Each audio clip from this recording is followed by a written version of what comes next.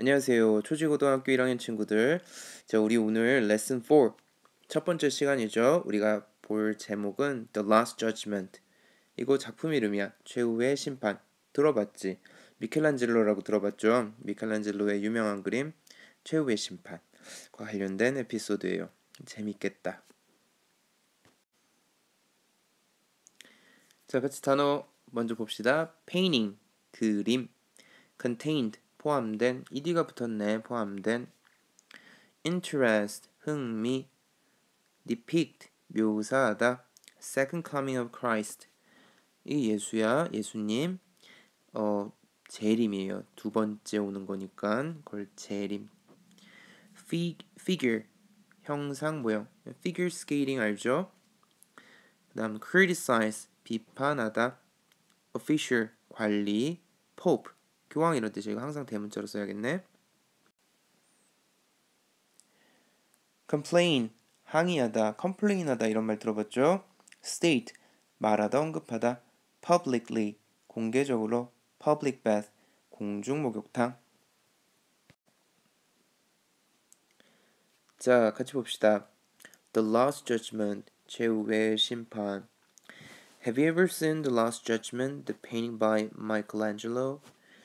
자, have you ever 다음에 과거 분사 많이 봤죠? 뭐뭐 한 적 있니? 경험을 묻는 거예요. 너 본 적 있니? 최후의 심판 본 적 있어? 그게 뭔데? 콤마를 이용해서 설명을 해주고 있죠. The painting by Michelangelo. 그림. 마이클란젤로에 의한 그림이란 뜻이죠. 자, 미켈란젤로의 영어 발음은 마이클란젤로예요. 발음이 완전 다르지? 미켈란젤로라고 하면 미국 사람 절대 못 알아먹습니다. 자, have you ever 문장 몇 개 한 번 더 볼까요? 자, 선생님이 쪽지로 이렇게 하는 건 그냥 참고하세요. 문장 더 보여주고 싶은 거야. 그냥 여러분 이해 도우려고. Have you ever traveled in China? 너 중국 여행한 적 있니? Have you visited 민수's house? 너 민수의 집 방문한 적 있니? 뭐 ever 들어가도 되고 안 들어가도 돼요. You may say no. 너는 뭐뭐일지도 모른다. 대표적인 조동사죠. 뒤에 동사 원형. 말할지도 모른다. no라고 말할 것입니다. 그지? 대부분 no라고 할 것 같아. Without feeling. 느끼는 것 없이. 자, without은 뭐뭐 없이죠. 느끼는 것 없이. 뭐라고 느끼는 것 없이? You have missed out on something. miss out on 하면은 무엇을 놓치다라는 뜻이에요. 무언가를 놓치고 있다라는 느낌 없이, 나 뭐 놓치는 것 같은데라는 그런 느낌도 없이 그냥 바로 노라고 대답을 할 거라는 거지. 자, 이 문장 구조가 조금 어려워요. 같이 한번 볼까요? 자, 이 without은 대표적인 전치사입니다. 자, 전치사라는 건 자, 뭐예요? 그죠? 뭐 for, at, in 뭐 이런 것들이 전치사인데 그 다음에 동사가 오고 싶을 땐 반드시 ing 형태가 와야 된다. 기억나죠? 이런 걸 동명사라고 하고 ing 형태, feeling이 오고 있습니다. 그 다음 feeling 뒤에 대시 생략되고 있죠? 접속사 대시 생략되고 있어요. 느끼다. 근데 뭘 느껴? 네가 무언가를 놓치고 있다라는 걸 느끼는 것 없이. 그러니까 느끼다 다음에 느끼다의 목적어. 네가 무언가를 놓치고 있다는 것을 느끼다지. 근데 목적어가 너무 길지. 문장이지 심지어. 그럴 때는 that을 앞에 써주는데 이때는 생략이 가능하다. 이거 배웠었죠? 예를 들어 I think I am a genius. 나는 생각한다. 내가 천재라고. 그 사이에 think 다음에 뭐가 생략됐다고? that이 생략된 거야. I think that I'm a genius. 자, 이런 식으로 think의 목적어가 지금 문장이잖아. 그럴 때는 that이 와야 되고 이 that은 생략이 가능합니다. But after hearing about the secret contained within the painting. 그러나 뭐뭐 후에 hearing 듣는 후에 자, 전치사 다음에 ing 보이네요. 뭘 들어? About the secret. 비밀에 대해서 들은 후에. 어떤 비밀? 자, 그림 안에 contain, 포함된 비밀이죠. 아, ed, 과거 분사구나. 앞에 있는 secret을 수식하겠네, 명사. 그렇죠. 비밀 안에 포함된 비밀. 자, 이해되죠? 이런 식으로 해석이 됩니다.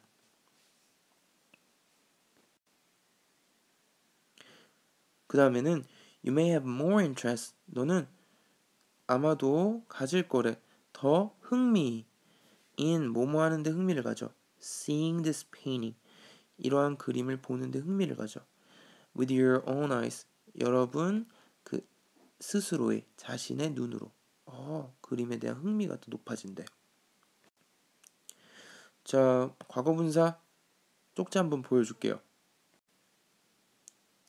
자, 우리 이거 이미 한 거죠. 다시 한 번만 복습. 자, 그냥 복습. 이런 뜻이었죠. 수동의 의미였어. 진, 되어진 뭐 이런 거. 명사 뒤에 써서 명사를 꾸며줘. The love, 사랑, contained within his behavior. 그의 행동 안에 포함된 사랑.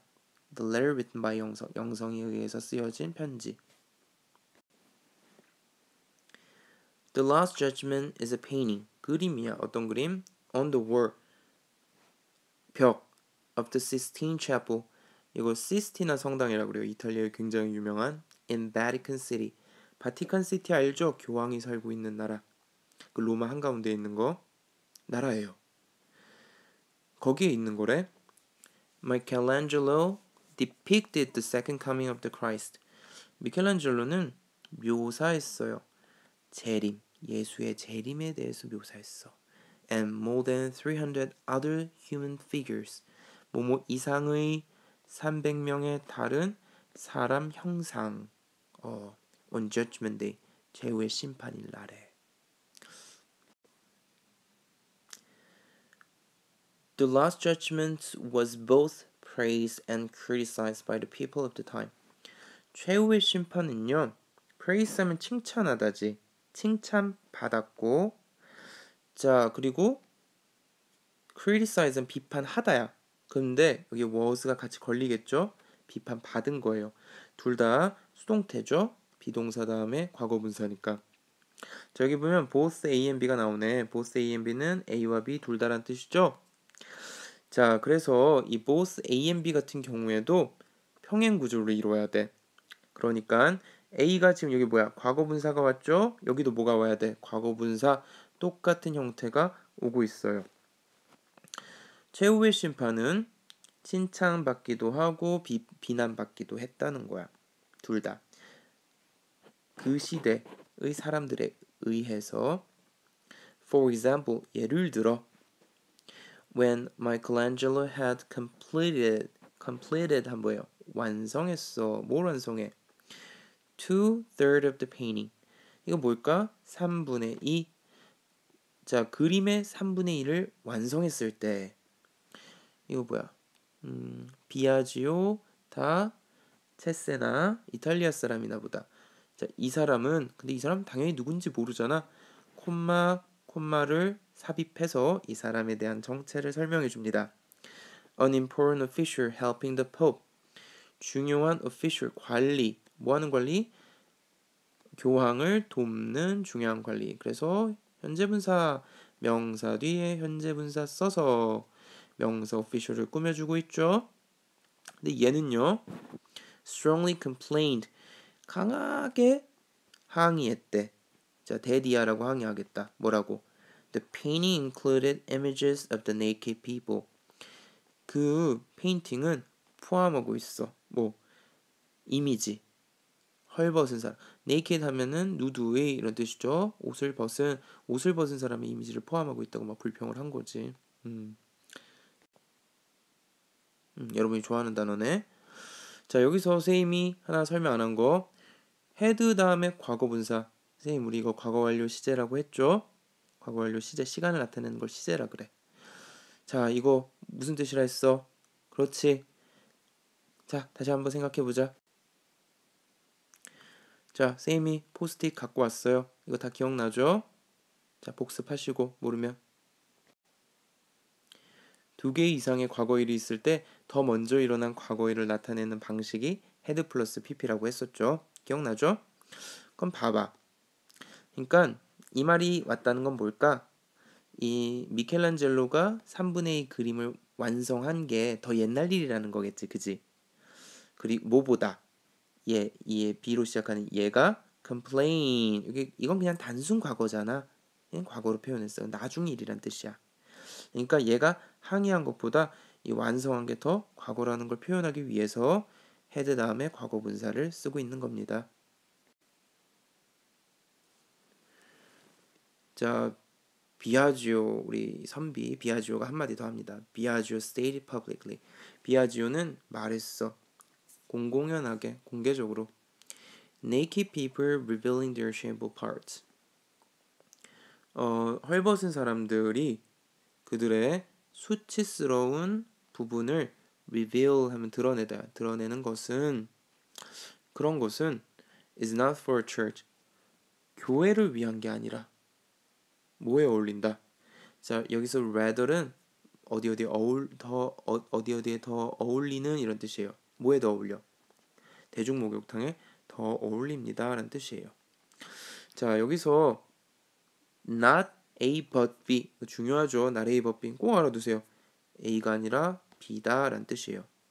이때 not A but B도 대표적인 평행 구조를 유발해요. not 다음에 for이 나왔으니까 but 다음에도 for 이런 식으로 구조가 나와야 돼. 여기서 rather는 그냥 별 의미 없기 때문에 중간에 아무데나 끼어들 수 있는 말이에요. 자, 여기서 선생님이 설명하는 아주 중요한 거. 자, 여기서 요 ing를 동명사라고 하죠. 현재 분사랑은 좀 달라. 여기서 동명사가 문장의 주어로 쓰이고 있어요. 뭐하는 것으로서. 그리고 요 앞에 있는 말은 동명상의 의미상의 주어예요. 자, 이거 좀 설명해 줄게요. 자, 우리 오늘 중학교 2, 3학년 때 배운 동명사를 다시 한 번만 복습해 봅시다.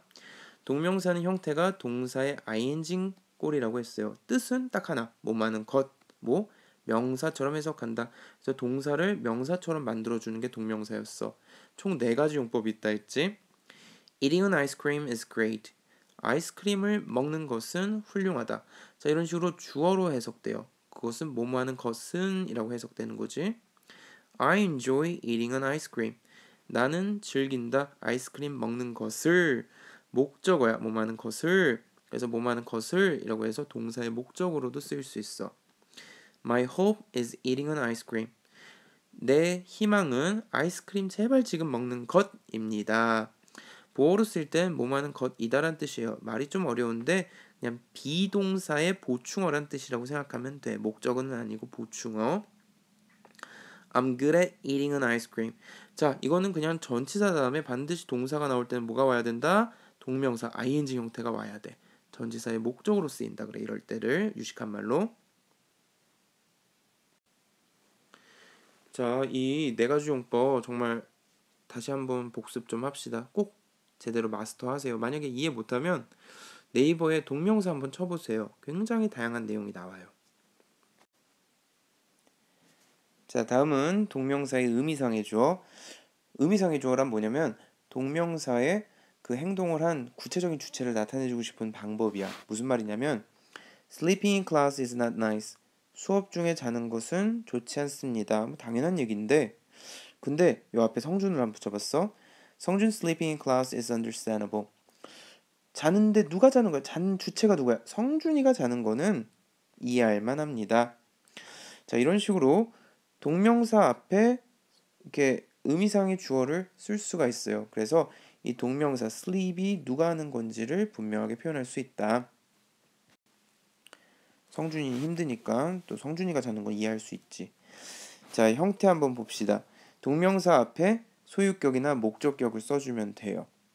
자, 보자. Tom's 혹은 Tom's singing a song is shocking. 톰이 노래 부르는 노래 누가 불러? 톰이 노래 부르는 거는 좀 쇼킹해. 충격적이야. I'm worried about him dancing in the aisle. 나는 걱정합니다. 뭐에 대해서? 그가 복도에서 춤추는 걸 걱정해. 복도 미끄러운데. 자, 그래서 dancing의 주체가 누구예요? 그저. 그래서 소유격 혹은 목적격, 소유격, 목적격 둘 다 가능합니다. 자, 오늘은 여기까지.